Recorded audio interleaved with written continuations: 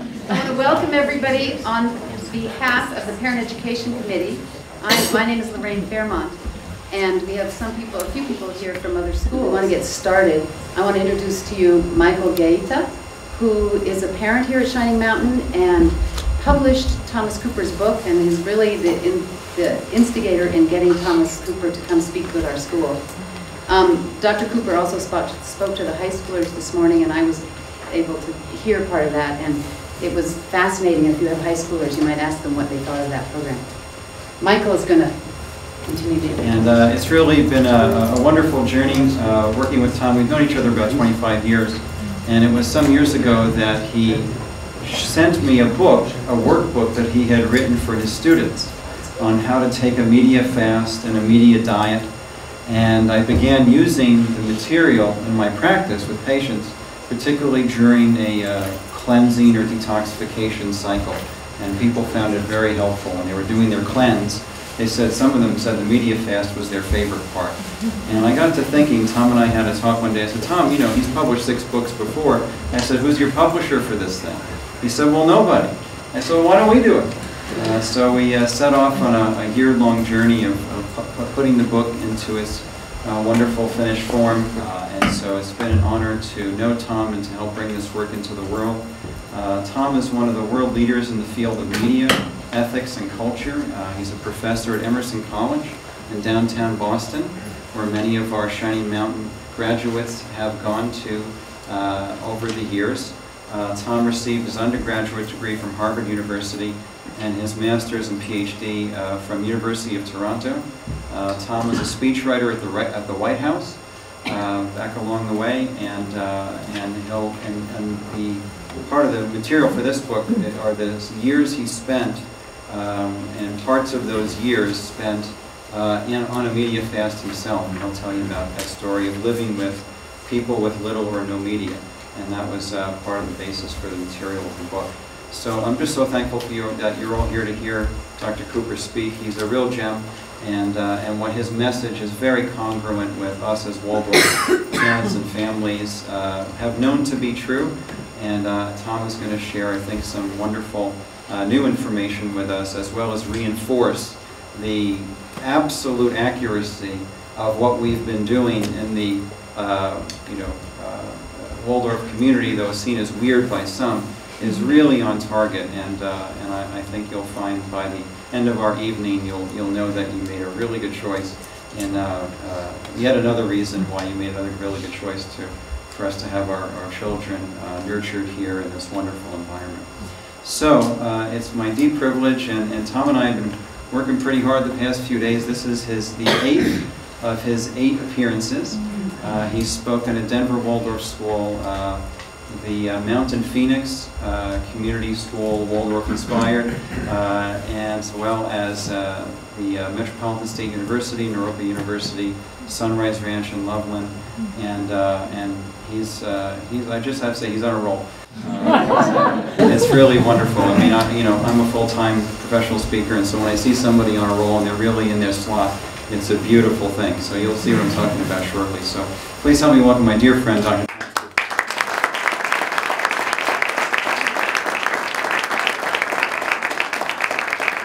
Many thanks to Lorraine Fairmont and to David Blair, and to Chris Sassano, to Dave Brimmer, Alex Beal at the back, and everyone on the Parent Ed Committee, everyone who played a part, whether on the program committee or with publicity or logistics. And I want to show my special thanks to Lorraine by giving a signed book to your library here. And she is, of course, representing the Waldorf community. This is from me to you with love. Thank you. Thank you so much.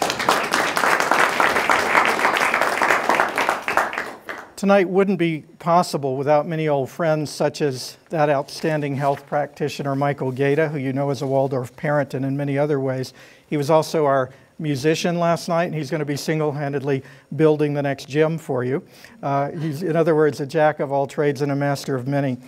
And 2 outstanding legal eagle friends, Deanna Waldrum, his wife, and Charlene Hunter, who's down in Denver, who helped us with that community and had a wonderful talk last night.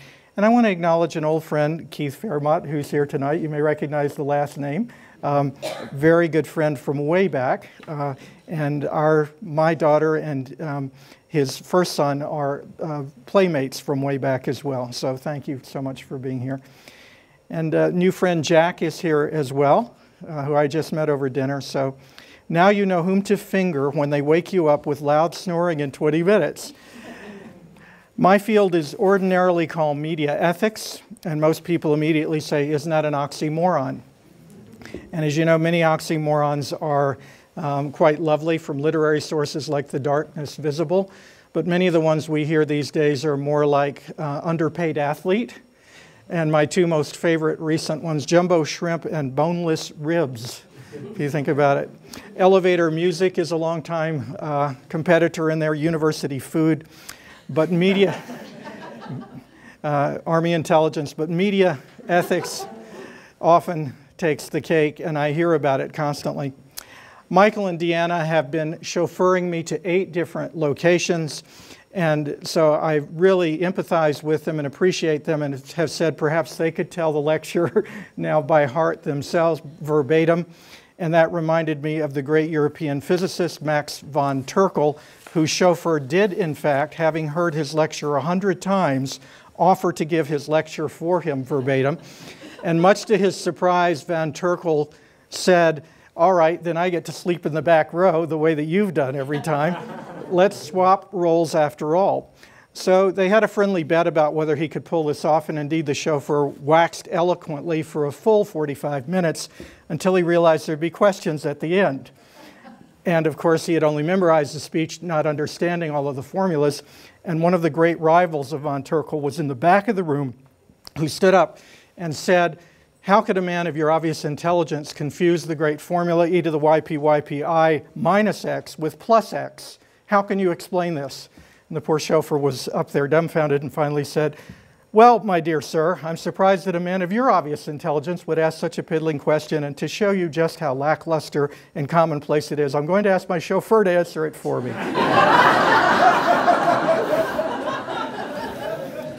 So later on tonight, if you try to stump me, I must warn you I have 2 chauffeurs present, and I apologize to them for the predictability of what I have to say. But that said, I do need to let you know that if you're a rival or a heckler, my chauffeurs are prepared. Earlier today, I had flashback memories also of my undergraduate life at Harvard, because I met a Radcliffe woman, which in those days we looked way up to coming into as freshmen, who was my first date. And I had no idea that I'd be bumping into her. We called them Cliffies in those days. They were a special species to us freshmen. They spoke 18 languages, invented computers in their 3rd grade, and you just knew you couldn't ask them even how's the weather, or you'd get a barometric reading. So I was just a freshman, and it didn't occur to me, with apologies to any Radcliffe women who are in the room, they're not all this way, but I wasn't sure that even if I invited them to a football game, they would look at the sport with great intellectual and moral disdain, compare it to tribal warfare, and admit they'd never attended a game in their lives. Now, these were Ivy League colleagues, and yet they seemed not to have affection for any signs of cultural brutality, which football symbolized. So when I finally worked up my freshman's courage to talk to someone who was cute, I was concerned about what the response would be, and I only talked her into going to a football game if she could see it as an anthropology project. So anthropology, of course, is a study of humanity and its various cultures, and my date said she'd be analyzing this quasi-primate behavior and let me know her findings after the game. So we watched the Harvard-Dartmouth game, and when it was over, I thought I'd be, treated to a tabula rasa analysis of something virginal intellectually, and would finally find out what it's all about. And she said, it's not the anthropology of the sport, which is a key point of analysis, but the economics. And I thought to myself, what in the world is she talking about? And what am I getting into here? So I pressed her for an explanation, and she said, well, I just couldn't understand why grown men would fight for 2 hours over just 25 cents. And now she really had me, and I said, what in the world do you mean? And she replied, well, at the beginning of the game, one man flipped a coin, which looked like a quarter, and then for the rest of the game, everyone kept shouting, get the quarter back, get the quarter back. Tonight, Tonight I want to talk about a world which gives us as unique and bizarre misinterpretation of the game of life as my date gave me about football.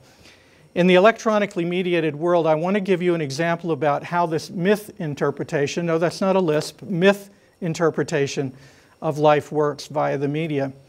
Every year I query my students about how they obtain their, quote, knowledge. I'll ask how many of them, as I ask some of your children today, how many of you have opinions about Obama? It's, by the way, okay to raise your hands if you want to. How many of you have opinions about Romney?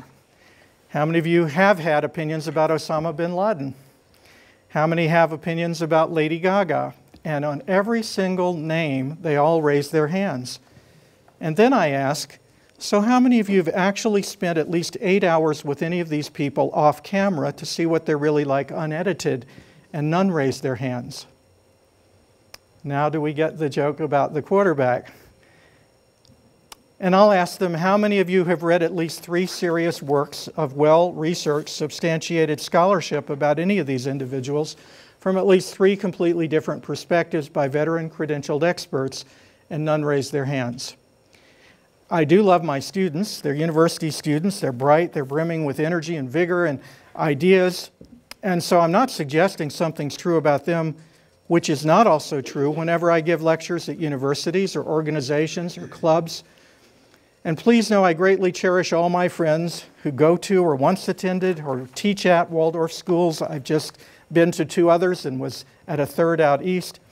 And I have a strong alliance with many Waldorf friends who share a common longing for a low screen, if not a no screen culture.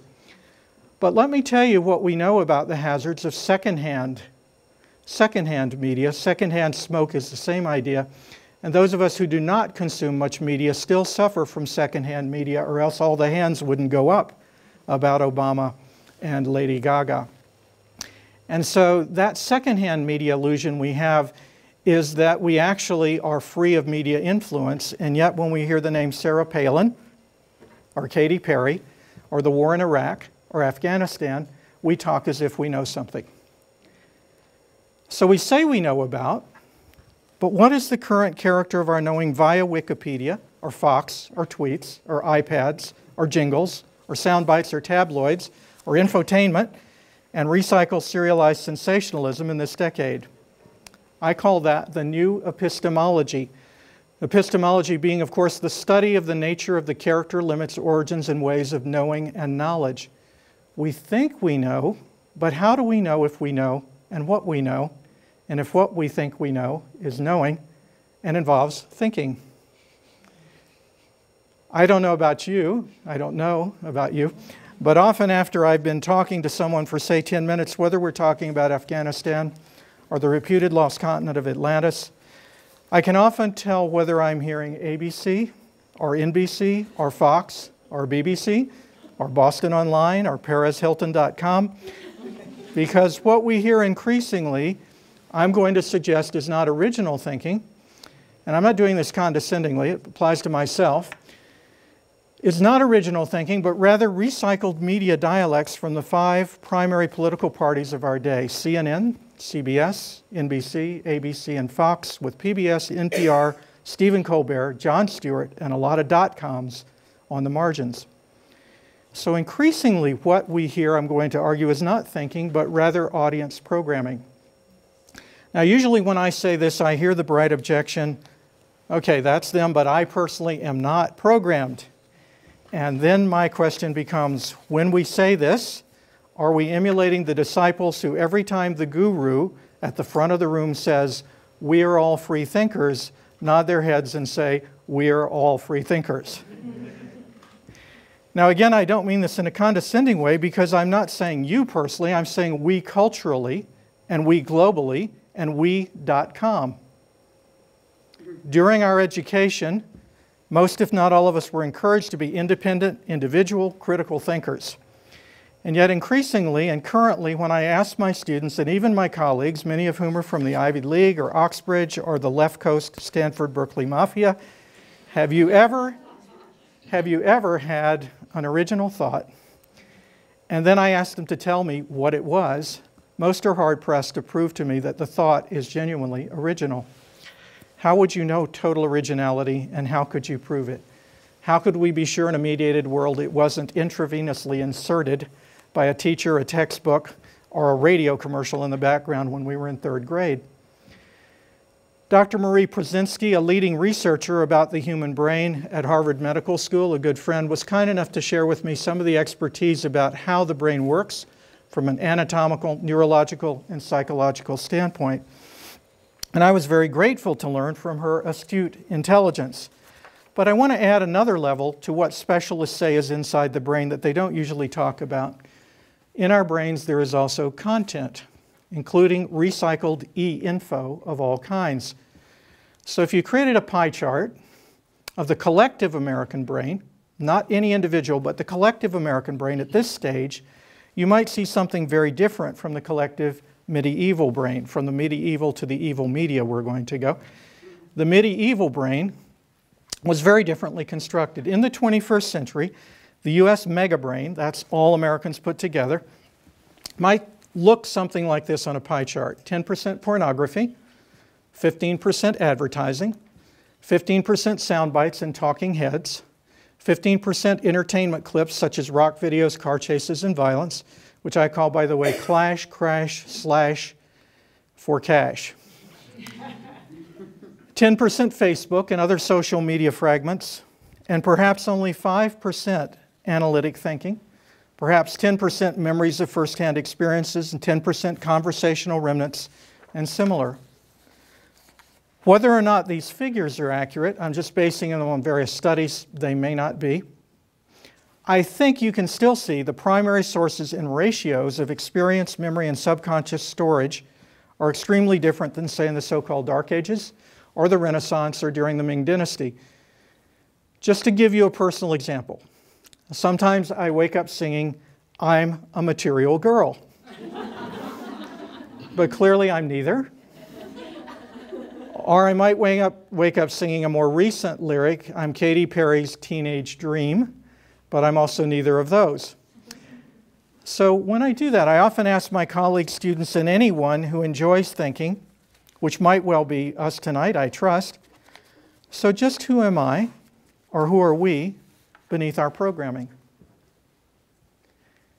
Now, perhaps some of you are already engaged by this line of thinking, but I think I know my academic friends and parental friends in an educational setting well enough to know that others of you need proof, evidence, statistics, lab results, and the numbers, not just my personal view of it. So here is some research which is based on over 173 studies over 28 years, which includes those from Yale University School of Medicine, the National Institute of Health, California Pacific Medical Center, and many more. And when I wrote the book, this was the data.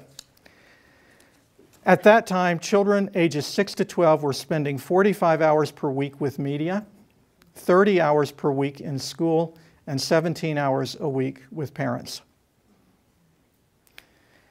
So who are the real teachers in this generation?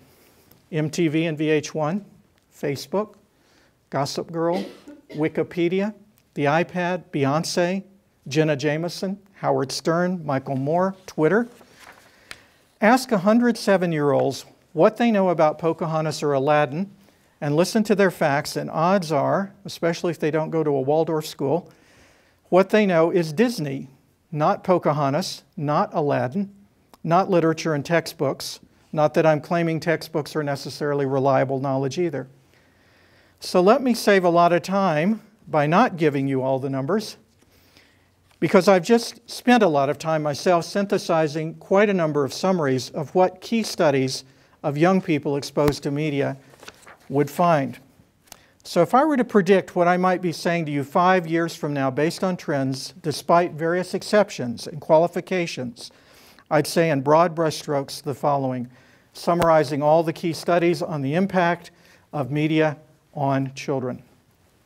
The greater the excessive consumption of mainstream entertainment media, the higher the odds a child will become 1, obese, 2, ADD, 3, alcohol or tobacco dependent, 4, academically mediocre or poor, 5, housebound, 6, prematurely sexually active or pregnant, 7, violent, 8, or and distant, if not alienated, from parents and peers.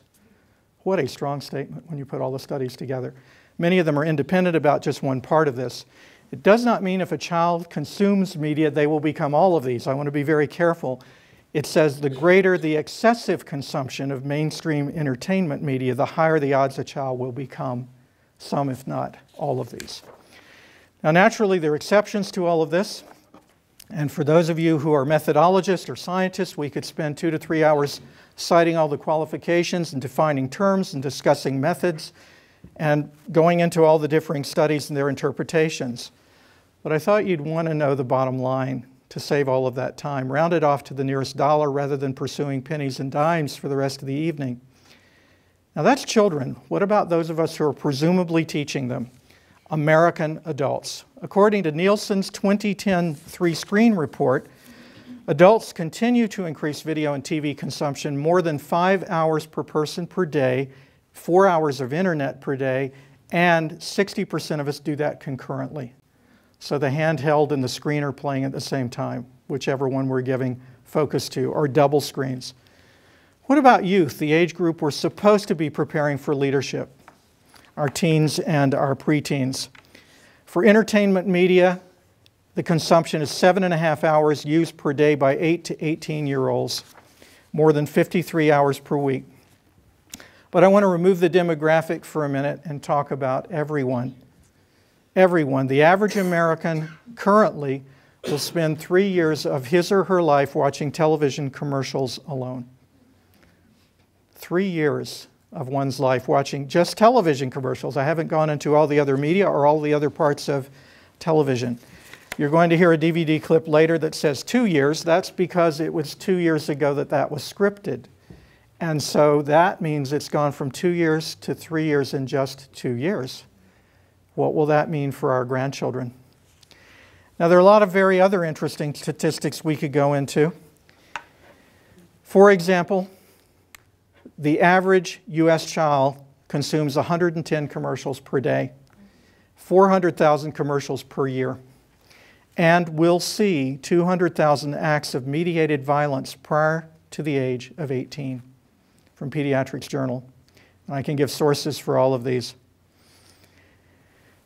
Currently, any given day, 1/4 trillion emails and 60 million Twitters are sent on any given day. And our overall media consumption as the American society is up by 350% in the last 30 years. So that means that we're not only seeing a lot more, but paying a lot more. We pay 800% more than we paid 20 years ago for our media consumption as a society. This means that Dr. Richard Wurm says that many of us now suffer from a disease called information anxiety, especially the white-collar world. Information anxiety means the inability to keep up with understanding which platform to choose, which software to upgrade, how many channels to watch, what the latest is in this and that area, how to read all of my faxes, emails, tweets in depth, text, and how to have a balanced life in the middle of all that. Information anxiety, he calls it, and many, many execs have said, hey, he spotted it, I've got it. So what do we do in a world of handheld devices, magazines, video games, everything, social media of all kinds, and perhaps up to 2/5 of all our programming is now advertising?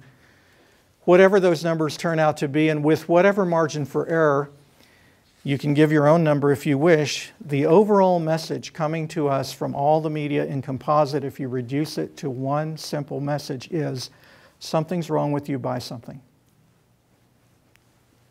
There's all kinds of bait and camouflage and tempting programming and so forth to look at, but when you get to the bottom line, those programs do not go on the air without advertising. Advertising needs programming to deliver an audience. And the main theme of advertising is something is wrong with you, buy something. What kind of message is that to give to our children 200, 300 times a day? Now at this point you're going to wonder, is this guy a media basher? No. There's a lot of outstanding inspirational and educational and creative and artistic and inventive programming and material. In fact, if you are thinking and you can communicate aesthetically, fresh thinking, you'll create better media if given a chance. Media can be therapeutic. In moderation, it can provide happiness and fun, if not education, and life-changing moments. Media can be highly diversified, and one may become the creator, not the consumer with media, by composing or producing or directing or writing or designing or performing. However, here's what I began to discover with my students and with the groups I worked with. Not only the demise of original thinking, if ever it existed in the first place, but also in talking to divorce lawyers, we hear a lot more about breaking up and separation and divorce being closely aligned with media, much more than we did 20 years ago. Why? He had a hidden porn addiction. She was on Facebook all the time. He watched sports every night. She said, wait until the commercial. In other words, something came between them that wasn't human. And so this is also between parent and child and grandparent and grandchild, what we hear, how do I reach them? They're in a different universe. They speak a different language. They're fixated on a machine. How do we get through? So this is changing our relationships to not just our thinking. In some of the talks I've used before, the title was Man Marries Media. Who are their children? And by the way, a Japanese man did marry his video game last year, 2 years ago now. And if a Martian had come to Earth and looked at that, he would be saying, to what extent are machines replacing relationships? Now, the year that he did marry his video game, a lot of people said, well, he's silly, or he's crazy, or he's a publicity hound. But I saw it as a metaphor because that was the same year that we, as a species in this country, showed that we spent more time with machines than with each other. That was the year that the ratio changed. So if we're marrying our media, who will the children be? Intellectually, spiritually, emotionally, socially, politically, economically, culturally, holistically, who will our children be if we're procreating with iPads and eBay and Glenn Beck and 900 phone numbers? And I don't mean 900 different phone numbers, I mean those that begin with 900. Now that's just two factors, relationships and thinking. But what about the environment? We all found the Gulf oil spill to be quite tragic. Quite tragic. But did you realize an additional 25% as much oil was spilled by the media? Every time people wrote an editorial or put out an article or were outraged in ink, ink is petroleum-based. So there's another 25%. In fact, more forests are killed by newspapers than by all the loggers Greenpeace would like to lasso. Not to mention the hazardous waste associated with computers, the timber depleted by telephone poles, which is sort of like a forest cemetery. If you look at all the telephone poles, we're not using landlines anymore. Phone books. Who's read more than the first 8 pages concurrently of phone books? Are the side effects of fiber optics. Ad nauseum ad infinitum ad absurdum. Every technology is creating a tremendous environmental resource depletion, and yet the media are very clever and make us think the environmental problem is something they report and are apart from rather than a part of. So there's several areas that I began to think about concurrently. So the media are part of the environmental devastation. The media are part of our thinking change or paradigm shift. The media change our relationships, often in ways that we're not aware of. And then there was Pascal's problem. You may recall the great French thinker Blaise Pascal said, all human problems reduced to one. Our inability to live quietly in one small room, we seek distraction. Well, what a distraction we have now based on the numbers that I've just read. And distraction from what? What is it we're not facing in ourselves if we always want to have something external as an addiction or habituation? So that's a deeper psychological matter to consider as well. If we put all this together, Pascal, relationships, the environment, thinking, we begin to have what I would consider a need for the Walden within. The Walden within. Some place that's free of noise pollution. Now, Walden is a wonderful place. I've been there many a time, but most recently there's been a hot dog stand there in the summer. And I had two teens, the last time I was there, texting each other and saying, "Did you get my message yet?" instead of just telling them what the message was. So I think Thoreau would have a very different experience of Walden these days. And it led me to realize it's not a geographical place that we need to gain perspective in this century. It's a Walden that is media-free, because consciousness, no matter where you go, you take it with you. And so how do you let the consciousness become clear rather than go to a clear environment? So putting all this together, and then having read Richard Louve's book, The Last Child in the Woods, which some of you may have read, about children no longer being able to relate to nature, no longer knowing what to do when they're in nature, and many other similar books. With all that in mind, I began to devise something called a media fast. I did it myself, and I did it for 3 weeks free of media, and then an additional week totally in silence, just so I could monitor myself, how my consciousness had changed, and so forth. And I did it experimentally in other ways, a weekend, a week, at different times. That was way back at the end of the 1980s. Different media, but same idea. And over time, I said, gee, my students should go through this as well, but I don't want to impose it on them, so I'll give them a chance to be in one of 3 different groups. So 1/3 of my students, the way that it's worked out, take a practical media fast.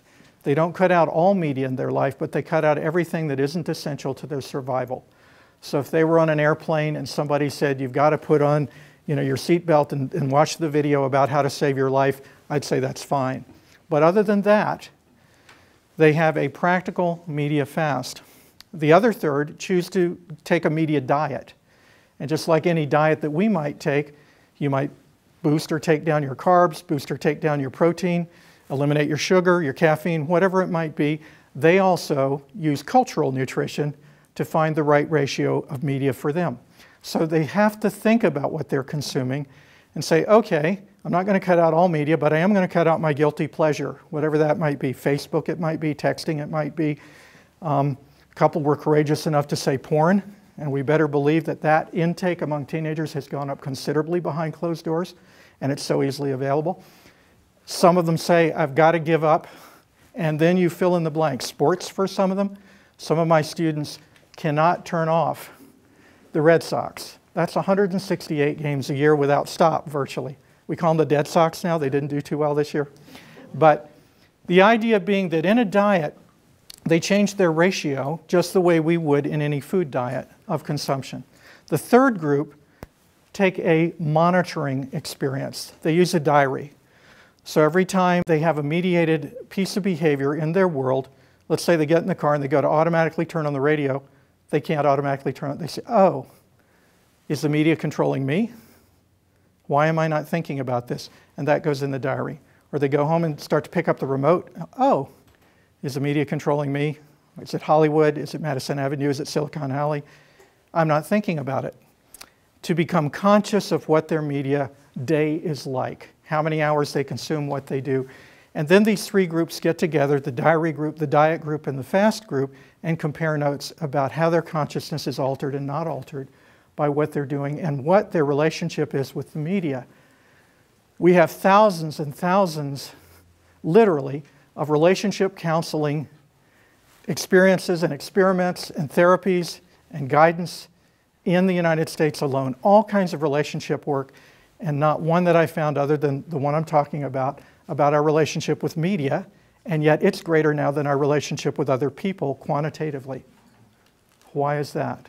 So I want students to do that, to think about their thinking, which parts of it are programmed, whether they're addicted, whether they're habituated, and whether it's better to be in a media-free zone or a low media zone or a media-saturated zone, which is what the United States is.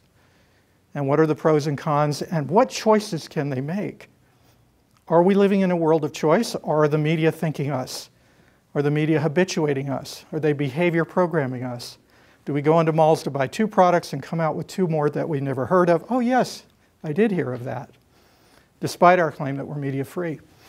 So that's the reason for the media fast. But it even goes deeper for students who want to, who have a spiritual side, or who have a searching side, to say, so who am I underneath all of this? What is my identity when it's media free? Rather than being told from the outside in who I should be. Now, part of what I did to get here, to get to this place, was to live with groups like the Amish, or the Native Hawaiians, or the Dene, or the Rapa Nui, to see what media-free atmospheres were like, so I had a comparative experience. Because it's one thing to say theoretically, I left the media behind for a week or a month, big deal. There are people who go on a media fast all of their lives, and so did their parents. What is that experience like, and how is that different? So one chapter of the book is about the media-free cultures. Another chapter is about the low media cultures like the Rapa Nui. They have just one newspaper that they get 2 days later delivered by airplane every day, and one television signal that's sometimes weak, sometimes strong from Chile, their nearest neighbor. And it's been fascinating to see what each of these cultures is thinking by virtue of their low media, no media, or saturated media status. And one of the things our students don't even think about is that all those possibilities are there in the world, because we tend to begin to take for granted whatever our culture is doing as the norm. And that's the way we should be. And Waldorf has always stood up and said, no, there's another way we could be. And so have many other people who are living their tribal existence or their alternative existence, or they're challenging the status quo existence. And I want students to know about all those, that they're choices we can make about our relationship with media. So an area that also got my interest are what I call the 3 ups: speed up, blow up, and keep up. I think most of us know about speed up. Is it healthy? What are the pros and cons? Blow up, larger and larger entertainment systems, larger and larger programming venues, more realistic everything. And keep up, all the upgrades, all the changes in platforms. Am I really cool if what I have in my pants isn't flat like this? And how do I know what the ratio of speed up, blow up, and keep up should be, or should I even be concerned? Thoreau probably wouldn't be. What are the pros and cons? Ultimately, all this adds up to, in the experience, can I reclaim my own thinking, my own time, my own creativity, my own money? Money is huge in this. If you stop having media, you're saving a lot of money. My own health. Dr. Gaeta prescribed a media fast to many of his patients. And I ran into someone else today, David Pasikoff, who lives here in Boulder, who says he prescribes a media fast to a lot of his overstimulated patients as well. And that's one of the reasons Michael encouraged me to write the book. So what about health as well? If we have an overstimulated nervous system, how balanced are we? What control can I regain with all forms of media such that I am in control of my life and not externals? May I choose and intelligently create my media diet just as I do with what I eat and what I drink. Although even there I get into habits as well. So the real question is, how conscious am I? How conscious, how alert am I thinking in each moment? And can I shift from the consumer identity to the creator identity? Think of all the things we wanted to create as children, and our children probably want to create them too. To be an artist, to be a painter, to be a musician, to be a dancer, maybe even to be a great filmmaker artistically, whatever the medium is. But if I'm the consumer, one student actually said he lost 20 pounds in a media fast because he got a life. He was a certified couch potato, and until he actually got a life, he didn't exercise. And I said, well, I never intended that positive benefit, but if that was one of the ones you got out of it, let's publicize it. Maybe others will do that. So you never know what the real impact will be. Again, I'm not anti-media. I've worked with filmmakers and film critics and musicians and others who return to their work much sharper and lighter and clearer and more original and thoughtful and focused after they do a media fast, just as they would after a camping trip or after a sailing trip or after a great vacation. The media fast or diet can actually improve their effectiveness within the media, paradoxically, or within the theater, or within whatever their art form might be. And the person can become more balanced, have deeper relationships, get caught up on priorities, be more socially integrated, lighter, rested, more productive, and returning to original purpose, possibly opening their spiritual side or their service to humanity side, And by the way, the service to humanity goes down greatly in a highly saturated media culture. We lose 50% of the people who work in charity work when we have a high media addiction. Or what about our service to animals or service to the environment? All of that opens up when we have the time to do it. So ultimately, what's back of all this, it looks like it's about the media. It's about me. Take off the DIA. It's a me experience. So that one doesn't die with my music still in me or have on my tombstone. And I ask my students, would you like this on your tombstone?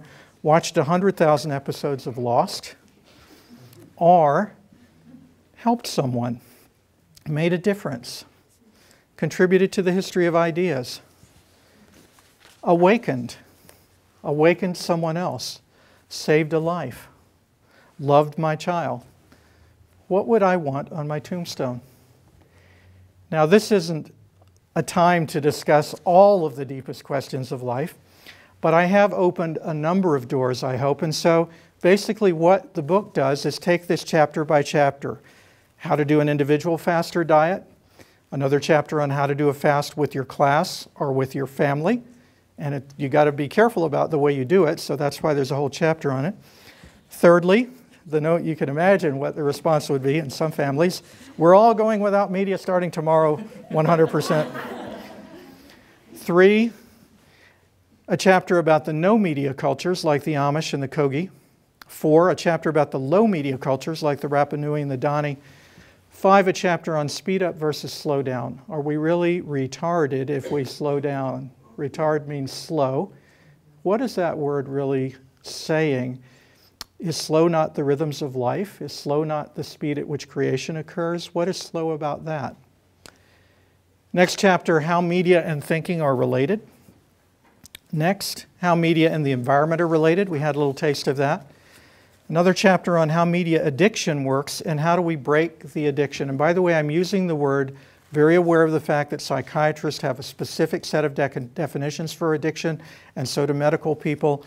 Only 2 years ago did we feel safe in saying that media addiction was a genuine addiction. We used it metaphorically before, but now we realize it goes through the same 4 processes, and we actually have 80 media addiction centers in the United States for kids who cannot stop whatever it is, video gaming, texting, and that goes way back. We had our first media addiction group called Television Anonymous in the 1970s for people who could not put their remote down. I don't know if you've ever had the experience. I've had it. If I was going to go to bed at 9 o'clock, then 10 o'clock, and the remote's still grazing, or looking at 11 o'clock, and then I'm hooked by this, those people couldn't put the remote down even at 3, 4, or 5 o'clock. So they lost their jobs or their families, and just like Gamblers Anonymous or Alcohol Anonymous, Television Anonymous grew up. So we've always had the extreme possibility in our society, but now it's much more pronounced both quantitatively and qualitatively and multi-platform-wise because it's for several media, not just one, and several types of programming. We have news addicts, we have porn addicts, we have advertising addicts, believe it or not, who love to collect ads. We have soap addicts. You've probably encountered just about all of this. And so the next chapter is, after how you break the addiction, what are the ultimate questions? Who am I under my programming? Once I return to balance and clear thinking in my life, what is my direction? What is my thinking capacity? What is my purpose? What are my prime relations? How do I rebuild my creative, spiritual, intellectual side? And how do I proceed with maximum effectiveness and contribution, whether to family, to society, to self, to causes, to a higher power, to charities, to those who we've neglected? And a lot of students who take a media fast realize, oh, I was neglecting my parents, or I was neglecting my aunt who was dying of cancer. I didn't even call her for a whole month because I had this other thing going on in my hand. Those we've neglected, the earth, or whomever. Now, this is often the time I say, so if those chapters interest you, you could purchase the book. But I'd like to go much further than that. Say my ultimate goal is how do we find the Walden within in the 21st century and rediscover who it was we set out to be so we will not die with our music still in us. And for that, it's about Gandhi's challenge, we must be the change we wish to be and see in the world. So I'm not bemoaning the death of thinking. I'd best do some myself. What about Sartre's notion of freedom beyond mere political freedom? Freedom of action, freedom of thought, freedom of perspective, freedom of choice, freedom of insight. And as we approach our question, I think of Martin Buber's "I must behold the other such as the very one I am," and engage in a true common fruitfulness and genuine dialogue, which is what I hope we're about to do tonight. Martin Heidegger, who was considered the smartest person of the 20th century by some philosophers, I'm not sure how you could weigh his brain to find that out, said that thinking is that which is slipping away.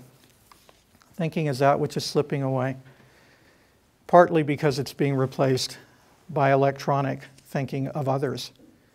So I hope tonight we can engage in regaining some of what is slipping away, so that unlike Eugene O'Neill's character, we do more than have a moment in which, quote, the curtain lifts, we catch a glimpse of something, and then the curtain falls again. You ever have one of those lecture experiences? The curtain lifts, we catch a glimpse of something, and then the curtain falls again. So I'm hoping we can move beyond that state and genuinely learn from each other and from the act of thinking, rather than learn from tabloid infotainment and ideas that we can buy on eBay. So I'm almost ready to entertain all questions, so long as you keep in mind in your queries that if they're aggressive or trick questions, I will ask my chauffeur to reply. But I also have a question for you. I did bring 2 clips that I showed to many of your students this morning to give examples of a no media zone and a highly saturated media zone, so that they could see and choose and say what's positive and negative about both of those. The first is about 7 minutes, the next is about 10 minutes, so there'd be less time for Q&A and community conversation if we see those. I asked the Denver Waldorf group, they wanted to see them, your students saw them, but I'm aware of the time and that you have, many of you, an early morning. How many of you would like to see the DVD clips to get a sense of those 2 extremes? How many of you would like to proceed into the conversation? Just a trick question. Yeah. My chauffeur's going to answer that. Okay, so by far and away the vast majority say, let's see the DVD clips, so we won't. No. So what we'll do, the very first one is from a Hollywood version of the Amish, which is called Witness. You may have seen the feature film. Kelly McGillis and Harrison Ford are the leads in it.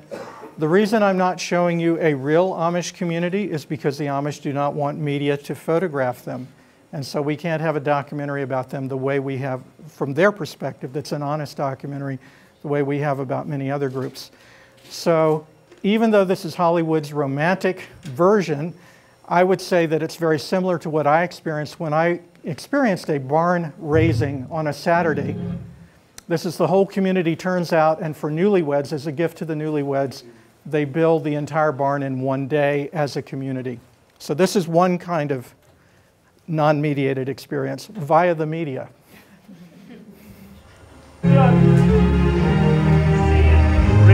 Let's just right, find it on.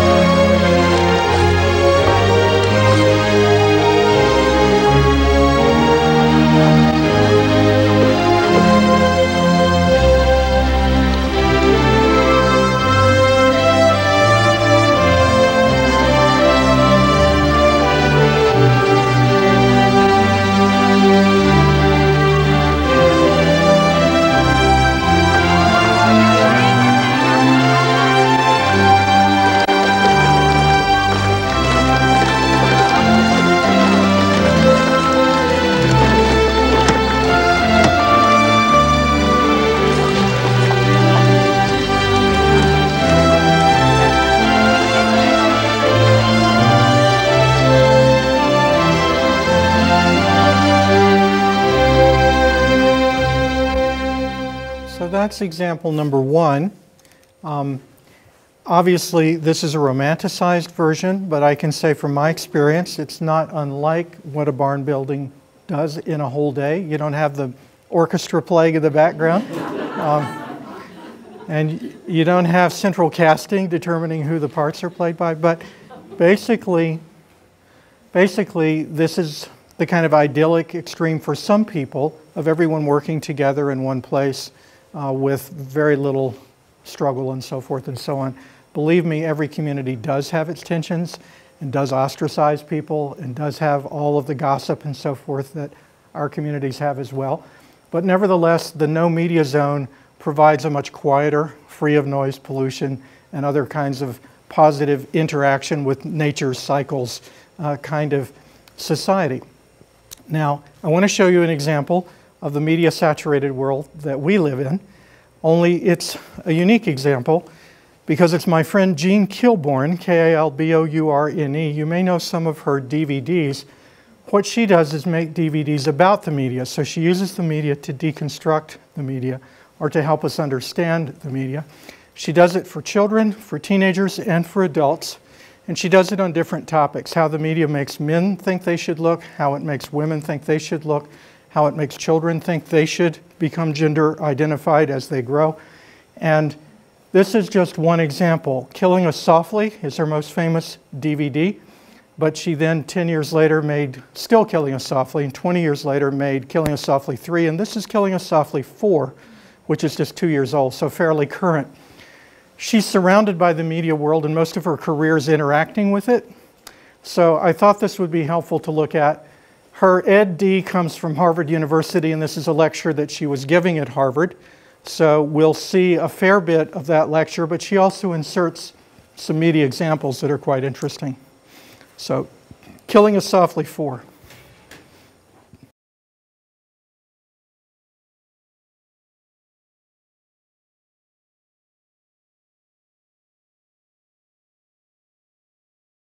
I started collecting ads in the late 1960s. Many aspects of my life led to this. My involvement with the women's movement, which was just taking off then, my interest in media, some experiences I had as a model. I didn't intend to create a career, let alone launch a field of study, but that is what happened. I was just paying attention to ads. Ads like these. Feminine odor is everyone's problem. Made for a woman's extra feelings, which presumably are located in her armpits. It sure is a load off Roy since I lost 59 pounds. Or this version, I'd probably never be married now if I hadn't lost 49 pounds, which one woman said to me was the best advertisement for fat she'd ever seen. If your hair isn't beautiful, the rest hardly matters. Honey, your antiperspirant spray just doesn't do it. Your guy, another reason for my doll. My boyfriend said he loved me from my mind. I was never so insulted in my life. She's built like all our products, heavy where she has to take the strain. This was an ad for construction material.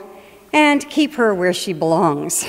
So these were just some of the ads that I noticed and saw out there, and I cut them out and put them on my refrigerator, and eventually I had a kind of collage of ads. And I started to see a pattern, a kind of statement about what it meant to be a woman in the culture. And eventually I bought a camera and a copy stand, and I started to make slides of these ads and to give a presentation about it. In 1979, I made my first film, Killing Us Softly, Advertising's Image of Women. In 1987, I remade it as Still Killing Us Softly, and then again in 2000 as Killing Us Softly 3. And now, here we are a decade or so into the new millennium.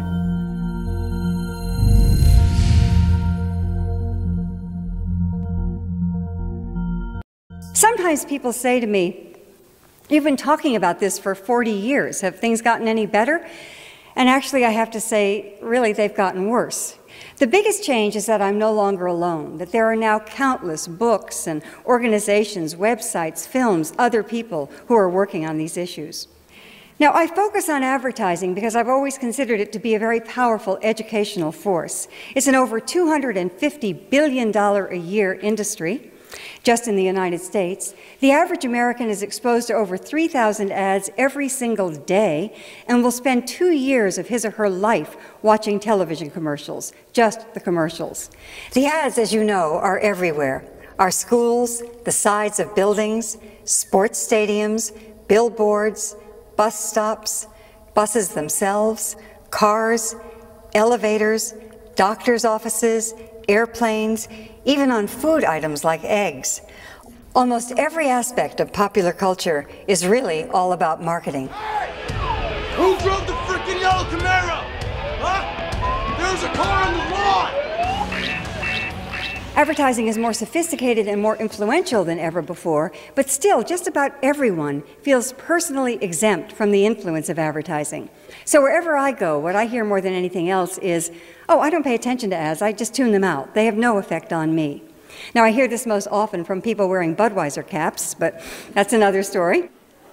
Another reason we believe we're not influenced is that advertising's influence is quick, it's cumulative, and for the most part, it's subconscious. As the editor-in-chief of Advertising Age, again the major publication of the advertising industry, once said, only 8% of an ad's message is received by the conscious mind. The rest is worked and reworked deep within the recesses of the brain. So it's not just that we see these images once or twice or even 100 times. They stay with us and we process them mostly subconsciously. They create an environment that we all swim in as fish swim in water. And just as it's difficult to be healthy in a toxic physical environment, if we're breathing poisoned air, for example, or drinking polluted water, so it's difficult to be healthy in what I call a toxic cultural environment, an environment that surrounds us with unhealthy images and that constantly sacrifices our health and our sense of well-being for the sake of profit. Ads sell more than products. They sell values, they sell images, they sell concepts of love and sexuality, of success, and perhaps most important, of normalcy. To a great extent, they tell us who we are and who we should be. Well, what does advertising tell us about women? It tells us, as it always has, that what's most important is how we look. So the first thing the advertisers do is surround us with the image of ideal female beauty. Women learn from a very early age that we must spend enormous amounts of time, energy, and above all, money, striving to achieve this look and feeling ashamed and guilty when we fail.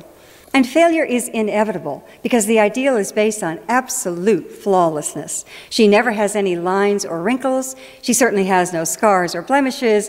Indeed, she has no pores. And the most important aspect of this flawlessness is that it cannot be achieved. No one looks like this, including her. And this is the truth. No one looks like this. The supermodel Cindy Crawford once said, "I wish I looked like Cindy Crawford." She doesn't, she couldn't, because this is a look that's been created for years through airbrushing and cosmetics, but these days it's done through the magic of computer retouching. Now, computers have been used to alter images for quite some time. Way back in 1989, Oprah Winfrey's head was put on Anne Margaret's body for a TV guide cover. Neither woman gave permission, by the way. And this happens all the time. So we might be looking at a TV commercial and think we're seeing one woman, but we're really seeing four. One woman's face, another woman's hair, another woman's hands, another woman's legs. 4 or 5 women put together to look like one perfect woman. This was a cover for Lucky magazine that we did, where it was 4 images to make 1 image. They preferred her over this model, and we went ahead and pieced together a new girl as a result. So or out of all of those. Even the loveliest celebrities are transformed by computer. Keira Knightley is given a bigger bust. Jessica Alba is made smaller. Kelly Clarkson. Well, this isn't interesting. It says slim down your way, but she in fact slimmed down the Photoshop way.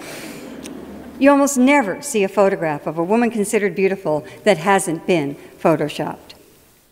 Every picture has been worked on some 20, 30 rounds, going back and forth between the retouchers and the client and the agency. They are perfected to death. The Dove commercial, called Evolution, dramatically illustrates that the image is constructed. It is not real.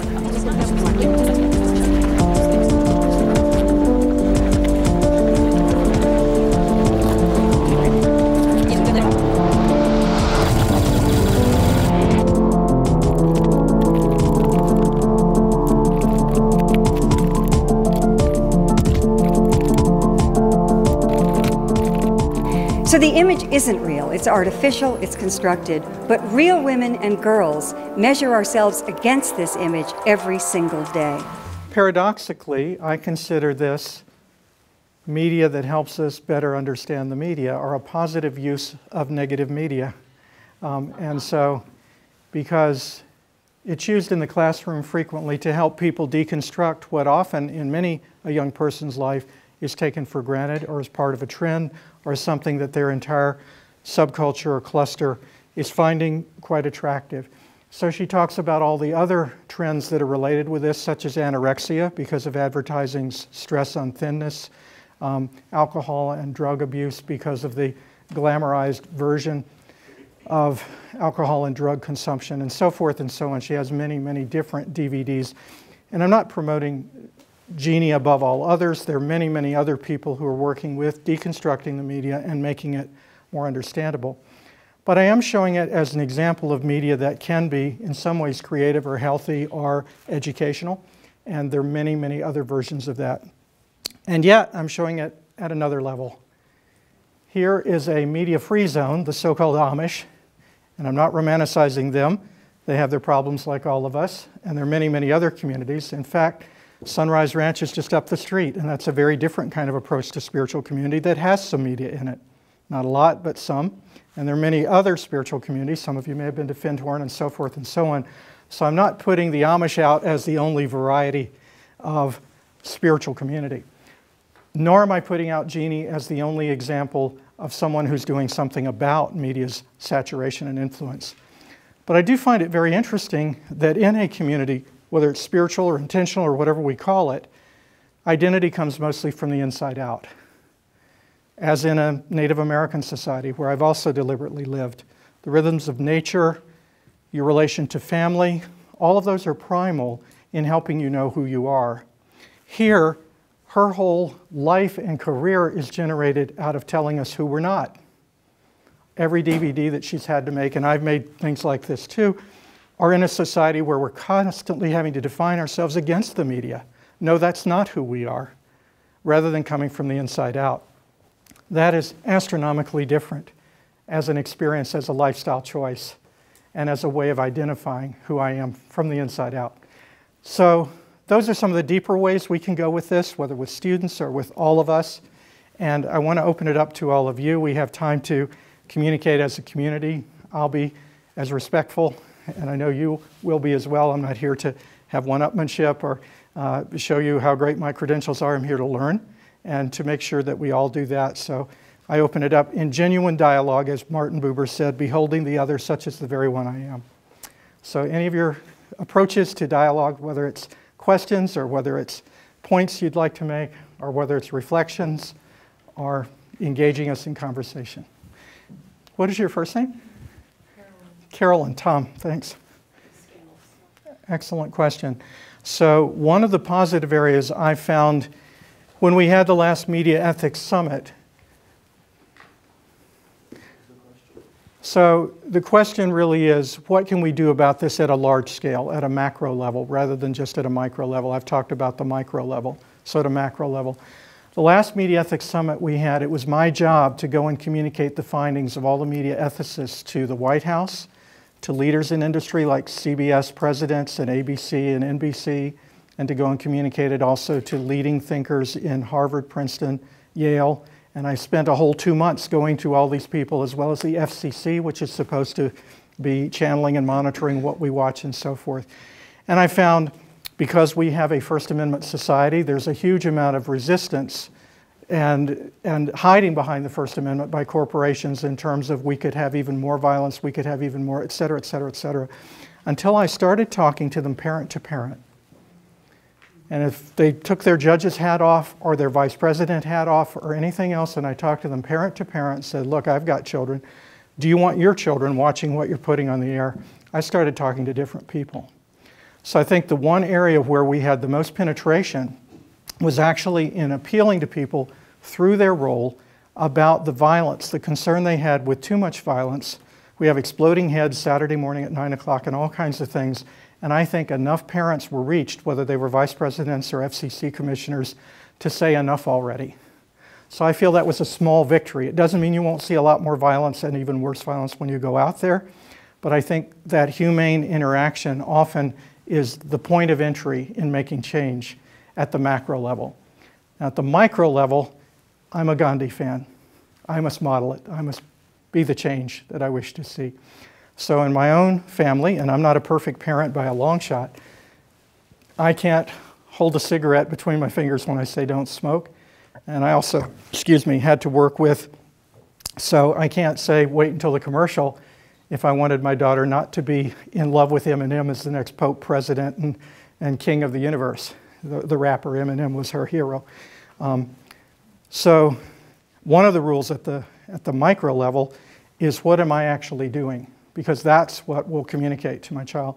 And another is what's the relationship with my partner? If we're not in agreement, that child will find the softer of the two approaches to do an end run. And they'll also take advantage of the disagreement. And it also causes friction between the adults. And if there are other children, there's side effects as well. And then when they come along, they learn from the older children how to run the gamut and get what they want. So I think anybody here not have that experience? So that's at the micro level. And I think the micro impacts the macro level too. That's what Gandhi meant, I think. I think he meant, as I do, so this impacts society.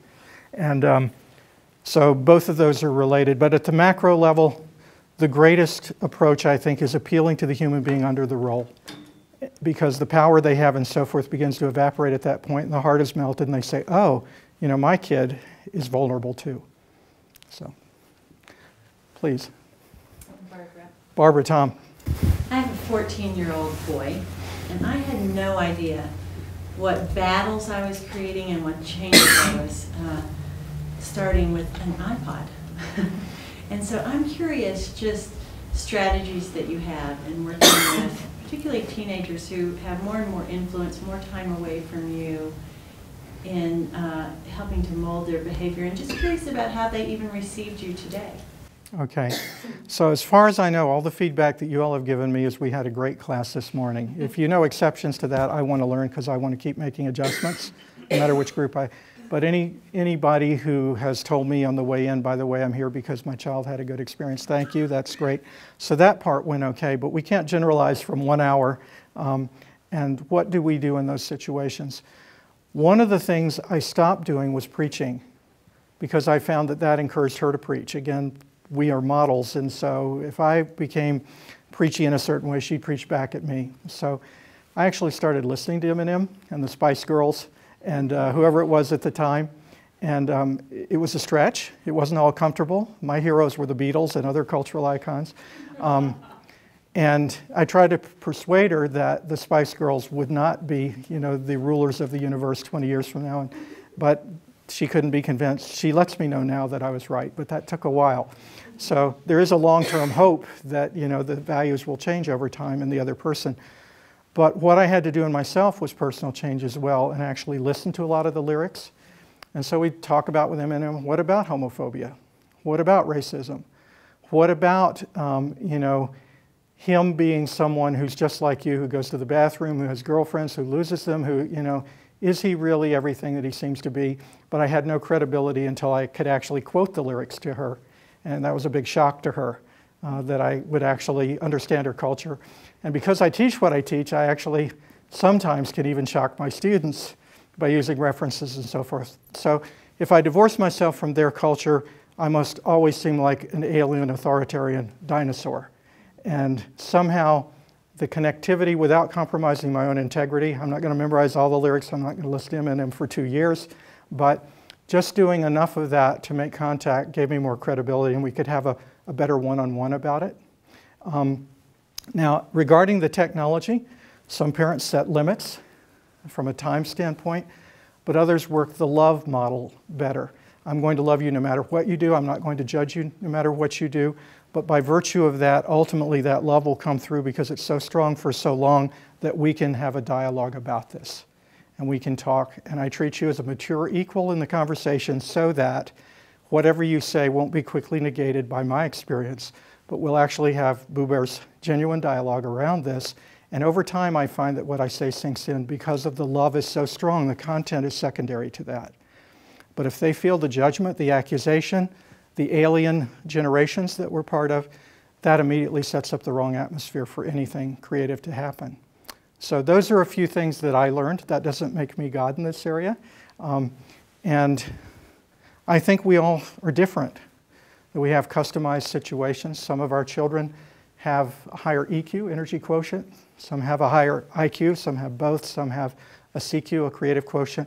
And others can be developed in all those areas. Some are left-handed, some are right-handed, some are temporally bound, others are spatially. All of the things that I had to learn about my child that made her different, made her media consumption somewhat different than some of her friends. Patience was something else. The longer I waited, the more she changed gears with the media. So even though I had to set up some boundaries, my bias was always balance. I'm not going to send her off to an Amish community on the one hand, and I'm not going to let her go to an Eminem concert every night on the other hand. That there's some space in between. I'm going to be balanced about this and reasonable and patient. And I had to come into agreement with my partner too. Because unless that agreement was there, there were two different sources of control and she knew how to play them against each other. So, anybody else? Thank you so much. Please, Jack. Hey. My new friend from over dinner. Media free denoter then.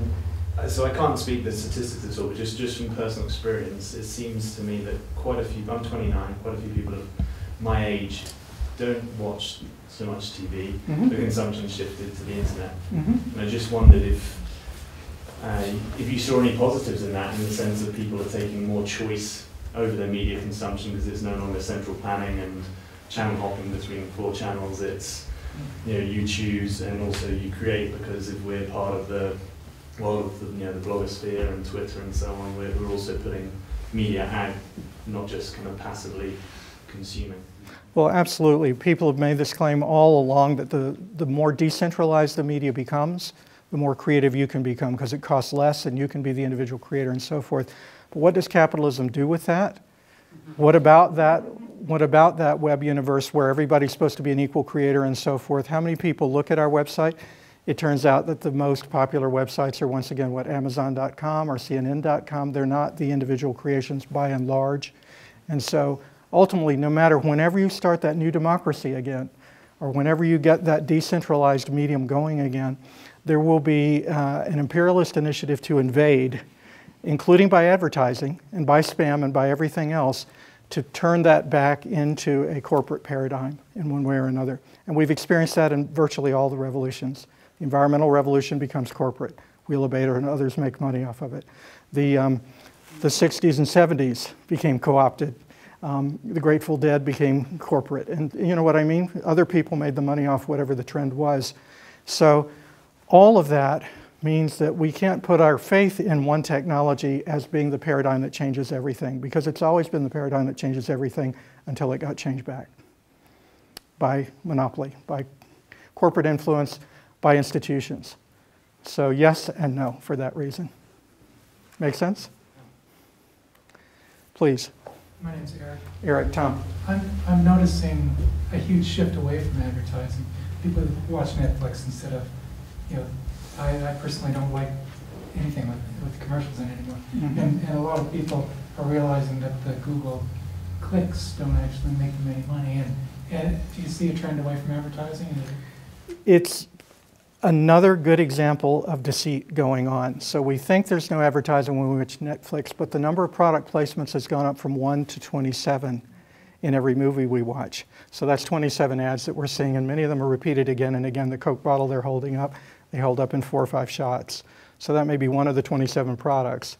So it's subtly going on. Again, imperialist initiative to invade. No matter what we think, it isn't doing it. TiVo was supposed to rescue us from ads, and then there started being pop-ups on TiVo. And so it's almost impossible to get away from advertising. We may think we're doing it, but as we begin to do what Jeannie does there, put it under the microscope, it's everywhere. The latest is ads worn on the forehead in New York, paying people $200 a day to walk around with, and there's a guy who claims he's creating an ad that can be shown on the moon. and if you have the right technology, et cetera, et cetera. So marketers, advertisers looking for new frontiers, they're constantly trying to find ways to make it more subtle so that we don't think it's advertising or so we take it for granted, but it will continue to expand as best I can tell. So yes and no again. Yes, you're right, it may disappear from view in some ways, but that doesn't mean it disappears from influence.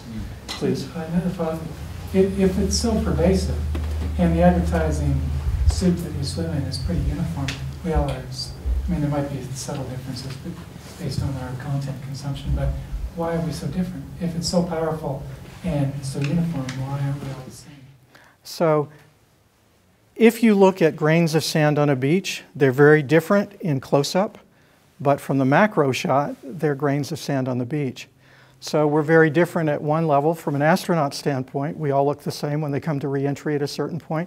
Then we look very unique when we come to this level of perception.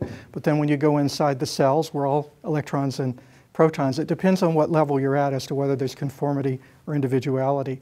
From a marketing standpoint, they want as much conformity as possible. So they may get you in different ways. For example, the same company created Cool.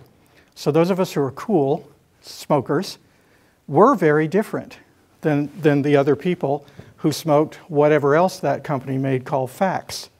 So they marketed to the factual people, the no-nonsense cowboy type people. That was the advertising model for Facts. And those people were different, the no-nonsense personality than the cool, laid-back personality.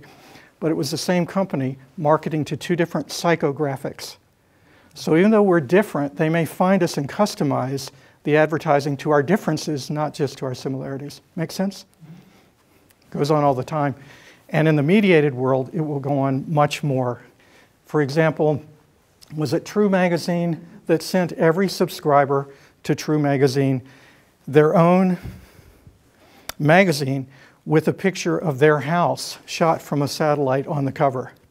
So no one got the same magazine. Each one got a different house. They managed to put a different one on there, showing us how we can be individually co-opted in the same way that we're collectively co-opted, and also showing us the danger of erosion of privacy.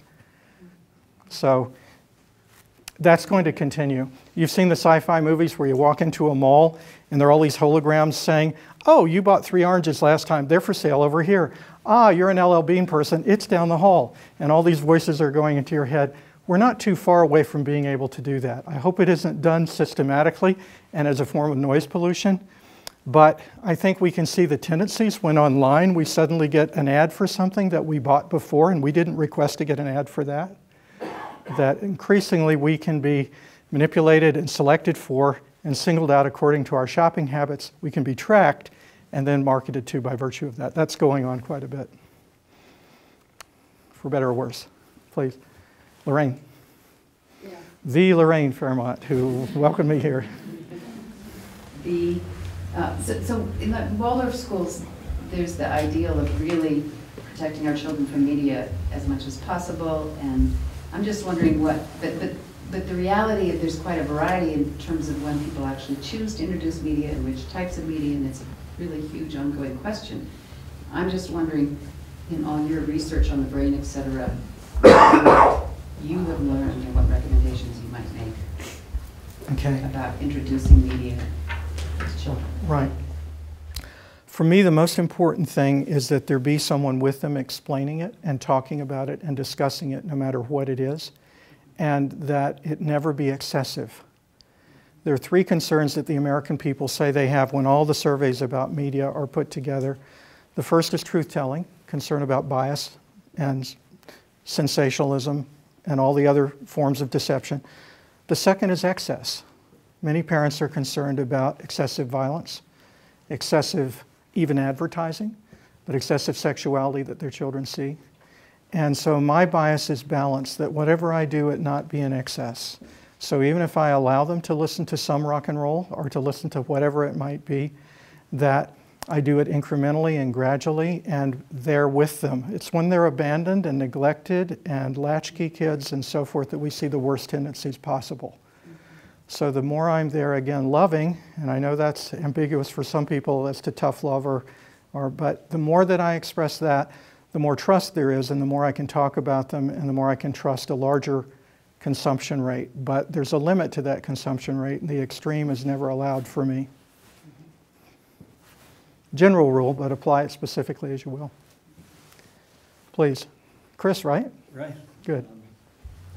This whole idea of being we've just been programmed, trained to be consumers, and not quite sure how to get around it. I look at it myself, I think we consume everything, our relationships, the workshops, the newest thing, I mean, people, ideas, it all's like the next replaceable thing, and like on every level, not just stuff.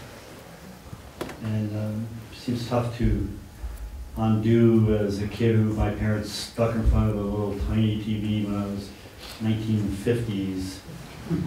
I have some long ingrained habits around this. Mm-hmm. So I don't want to be the prince of judgment in all of this and say that there's something wrong with consuming. It's balance that, again, is my bias. And media can be very therapeutic after a long day if you're conscious of what you're looking at, you know when to turn it off and so forth. It can be very healing or to a certain extent.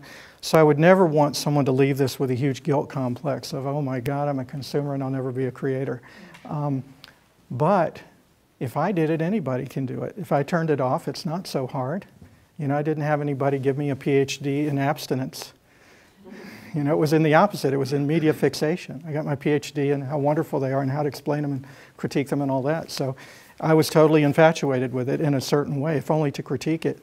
So if I can do it, I think most anybody can say, wait a minute, for a week I'm going to change my mind. And I'm not going to be controlled by corporations or by whoever it is. I'd like to think my own thoughts. For me, that's pretty exciting, especially in a Waldorf community. I mean, the whole heart of what Steiner and Waldorf and so forth is that we're important, that we're not going to be homogenized and treated all the same by some mass corporate educational system, that our own personal creativity is valuable. Anybody resonate with that? Our own personal creativity is valuable. And so why not go back to that? Why not make a choice? Why not make a decision? I tell my students about procrastination. The number one problem with students is, okay, you can take all the procrastination workshops. Okay, you can study all the procrastination models. Okay, you can come up with ways to procrastinate next week, but the only way you're going to stop procrastinating is to do it now. Do the job that I just assigned to you now. So I say the same thing about changing from the consumer to the creator. Okay, you can create a 6-month program about how you're going to, okay, you can, or ultimately you cannot turn on the TV tonight and instead play the guitar that you abandoned that's in your closet 2 years ago because you wanted to. So I think it can come down to a moment of changing what's called a single switch inside us. An attitude of negativity, pessimism, I'll always be the way I am, to the one of optimism and possibility that I can be who I always wanted to be. And that is, you know, creative. As a child, I may have wanted to be a ballerina, not me. But whatever that is, it's still possible. So, please, first name? Julie. Julie. I have a question as looking ahead towards holidays and family. So I'm going to restate the question, which is to do with several things. One is relatives, and the other is relatives during holidays. And the third is adversarial reaction to my own approach to media lifestyle. No, I appreciate that. So part of that comes down to what do we do about judgment in any situation, and what do we do about ostracism in any situation, and what do we do about criticism in any situation? What do we do about seeming to be the alternative to the status quo in any situation? We may all come up with different approaches to that. Why don't you buy 10 copies of Media Fast Media and give it to the 10 relatives?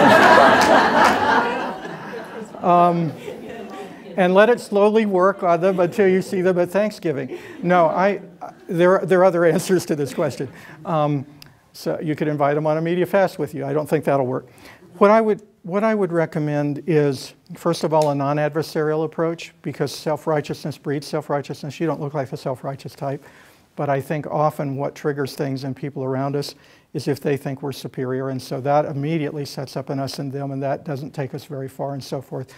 So I actually, when I took my media fast, one of the guidelines in the ground rules was I will not be antisocial. So if I go to a party and they happen to play music, I'm not going to say, cut the music off, I'm on a media fast. I may dance a couple of dances, I may listen for a little while, and I'll graciously, diplomatically find a way to do what I set out to do.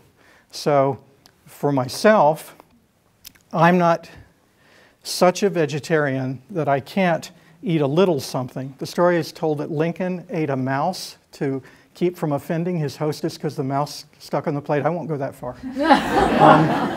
But I will listen to a little media in order to create the relationship. The relationship's actually more important to me than the media. I will sacrifice a little bit of what appears to be my integrity because my real integrity is in what kind of relationship do I have with the person. Now, I know that could seem pretty hostile if you're going to be there for the whole holidays with them for 7 days and the TV's blaring in the background all the time. We each have to find our own exodus, how many times we're going to go for a walk and what we're going to do. But I think introducing something else sometimes, talking about something that's really of interest to them may make the media recede in the background. Having some great jokes to tell, bring your chauffeur with you. But things that lighten the mood and so forth and break through, and never giving up on your own potential to heal the relationship. So I'm not Dr. Phil, but that's what I would do.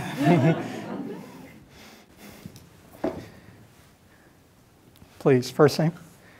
Kate. Kate, hi. Hi.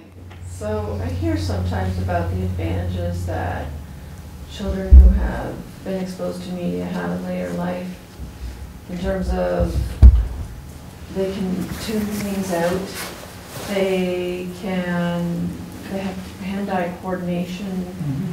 From video games, yeah. Yeah, like, what's your response to that? There's a little truth in everything, but you can also get good hand-eye coordination from lots of other games, some of them even better. But what I never want to do is seem like I'm immediately against absolutely every part of this. If there's research to suggest that your hand-eye coordination can develop, then why not do a little bit of it with benign video games rather than those where there are 20 beheadings within 2 minutes and so forth. I'm willing to accept the evidence if that's the case. But again, I want to avoid extremes. I want to play the game first with the child and see where it takes us, into what dark alleys and what talents. And if my own eye-hand coordination gets better, I may do it once in a while for the fun of it so that we have something to do together.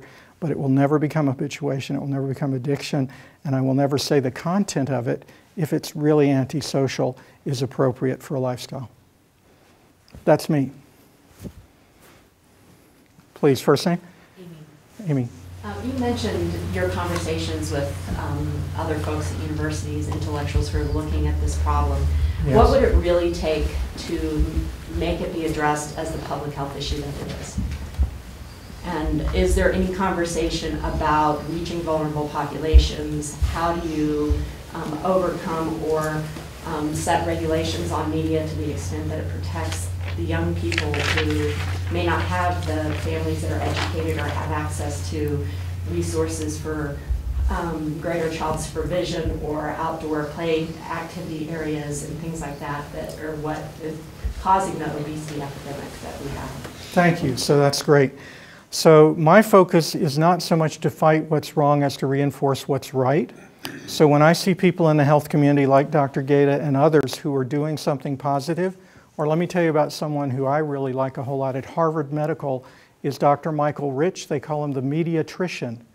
The mediatrician because he studied children and he's worked with children, both as a Hollywood producer, he started out, and now as a pediatrician who is expert in the effects of media on children, and he set up a center to help us better understand how we can turn that around.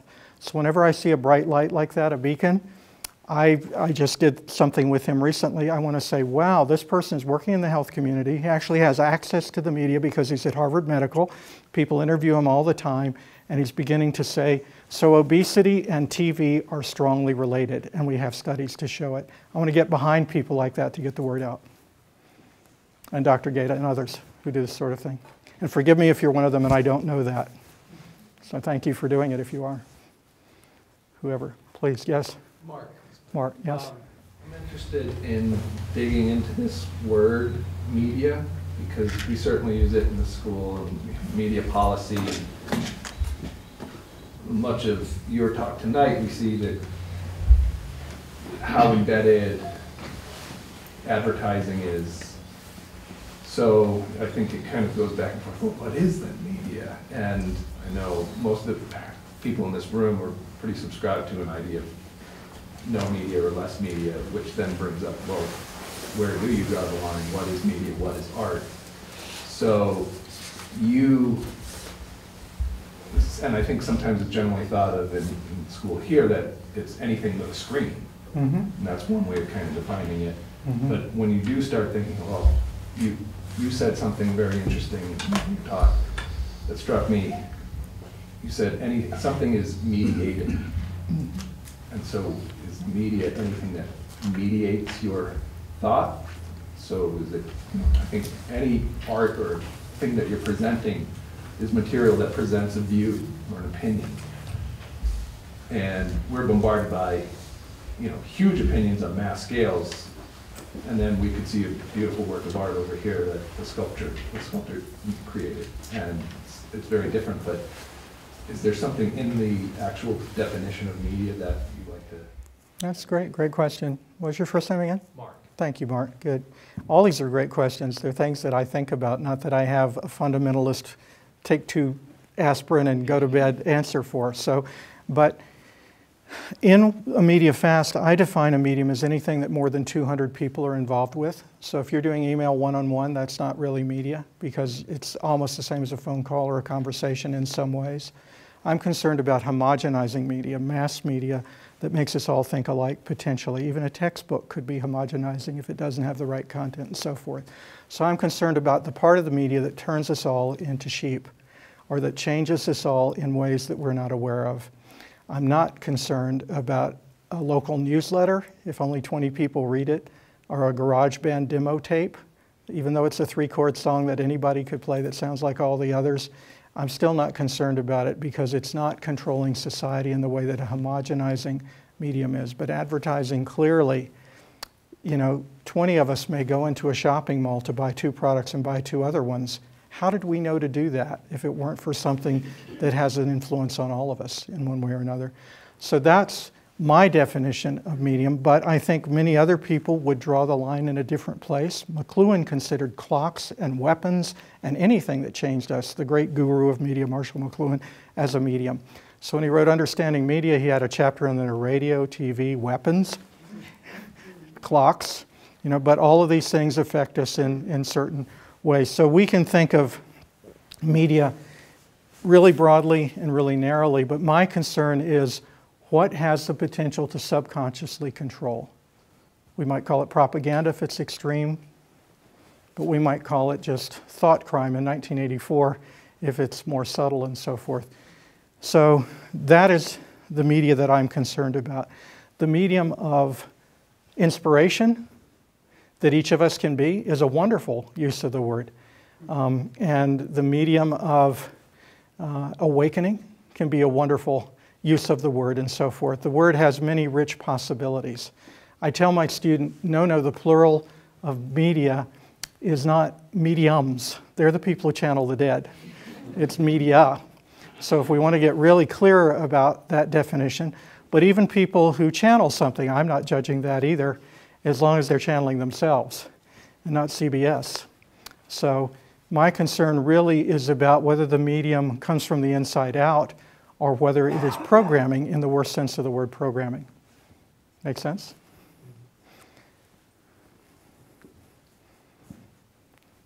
Please, in the back, thank you. My name is Heidi, and I was wondering if any groups have already, other than your students, have taken this up, like a school community or another community, and what that experience has been like. Yes, so thank you. She's asking if there are other media fasts that are going on and so forth. Other people have bought the book in bulk and tried it and so forth. I like to talk to them first because you can have an adverse reaction when you get everybody in your community to do the same diet if you don't talk through what the consequences might be and so forth. So it's been done with senior citizens who, by the way, really enjoy something different because somebody told them that they're no longer important or that they can't create or whatever. So it awakens the inner child often in groups like that. Yes, there's a woman at Harvard who's developing a curriculum to do this in the high schools. And she is a good friend of mine, and so we're working on that together as we go along. And yes, it has been done in many other types of setting, but could it be done in many more? Well, I'd like to see that. Thank you. Maybe that'll be the last last question. What an honor, right? My name's Thyra. Thyra. So in your research, I'm wondering, you touched a little bit on how media can physically influence the couch potato who, when they had opportunity to do something else, was able to have weight loss. But I'm wondering about eye development and what your perception on screen impact is to that. Yeah, excellent. And of course, part of Steiner's brilliance was understanding how development occurs in ways that Piaget and others didn't necessarily see, despite the fact they're considered development paradigms. So absolutely, there are all kinds of physiological and psychological impacts of the media that have been studied, most of which are not particularly promising. For example, you maybe were told by your parents, don't sit close to that TV set, okay? Or you may have been told your mind will turn to mush. Those are extreme statements of things that we actually do know about. You may have been told, don't hold that cell phone up to your ear because you need to have an attachment and so forth. All of the research seemed to be conflicted about that initially, and then it was found out that all the pro-research was actually done by the cell phone companies in disguise. And so, yes, we do have, the World Health Organization now says cell phone use can be highly likely to be carcinogenic over a prolonged period of time without a headset because you're holding a generator next to your head. So yes, there are lots of physiological problems with the media. I wouldn't live next to a huge power plant, and yet we put power plants of different sizes next to us all the time and take it for granted. We have long-term studies on television that show us there are some serious problems with television. We think that there's a correlation with the growth in dyslexia and the growth in media. We can't prove that, but we have that theory. So there are a whole lot of, if you think about it, attention deficit, what did I say the greatest distraction of the century was? So many times people who are multitasking with multimedia are more likely to have some kind of brain split personality or inability to focus. That would be common sense, but not all the research is in about that. So yes, there are a lot of physiological, psychological, carpal tunnel syndrome from using non-ergonomic keyboards. You may have heard a lot of these things, but all the more reason we need to think about what we're doing. We wouldn't stare into the sun all day, and yet my students stare into all kinds of cathode rays all day. So yeah, we better think about what that means. So I think that's the last question, and I've really enjoyed the quality of interaction. Maybe Lorraine should have the last word.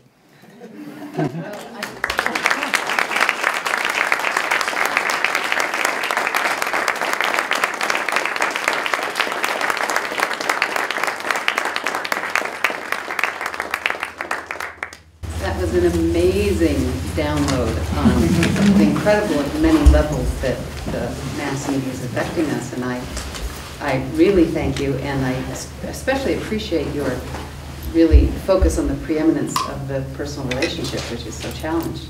And just to take from this, if anyone didn't sign up, if you're interested in ongoing discussions about, media in our world, and especially the decisions we make as parents about media in our Waldorf community, make sure to sign up there. And maybe you'll come back another time, Tom. It'd be lovely.